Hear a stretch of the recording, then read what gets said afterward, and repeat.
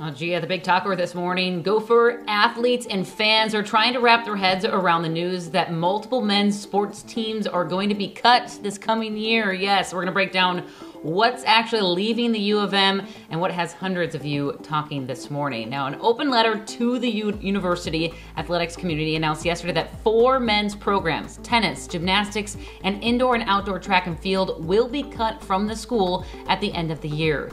U of M President Joan Gable and athletics director Mark Coyle say the coronavirus pandemic and budget issues are to blame, made even worse by the Big Ten postponing fall sports like football.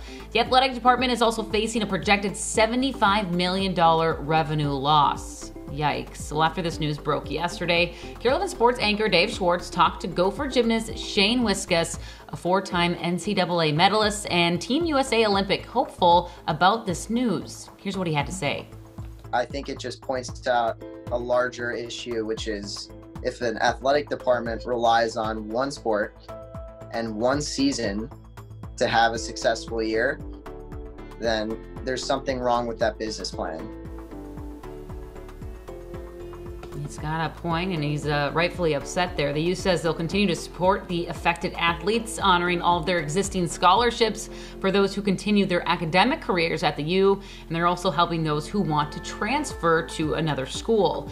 Now, hundreds of people are frustrated and really upset by this news. On our Carol 11 Facebook page, Mike wrote, "It's truly sad for all of the athletes who worked so hard to get to where they are." But several people made the same point as Jessica here. She says they are not the big income generating events compared to others. Cuts have to be made somewhere. And I think we can all agree with Susan here, who called it a tough decision no matter how you slice it. But yeah, Gia, this news, absolutely heartbreaking for all these student athletes who maybe even had other options, before they chose the U, and they chose the U. Well, now they don't have that option anymore. Yeah. I know, you definitely feel for them. I'm glad that the U is working with them if they want, to go a different route, but this is a tough year for them and so many other students. Alicia, thanks.